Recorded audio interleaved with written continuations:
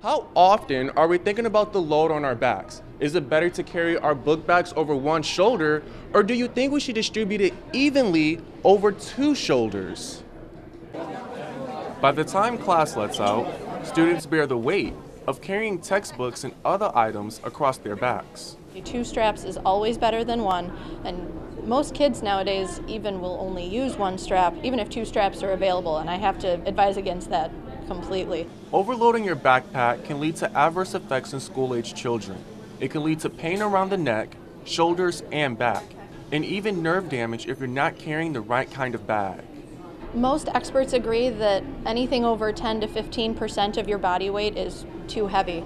Heavy enough to cause functional scoliosis. And even visually, you can see that if an individual is having a hard time picking up or putting down a backpack, or you can see a postural change once they put the backpack on, then chances are it's doing damage to your spine. The best solution is the obvious choice: pack light.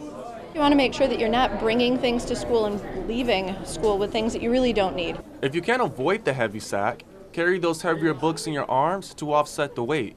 Even if your student wears their backpack the proper way, if they're hunched over, that can indicate that the backpack is too heavy and it could lead to future back problems. Elijah Baker, WBKB News.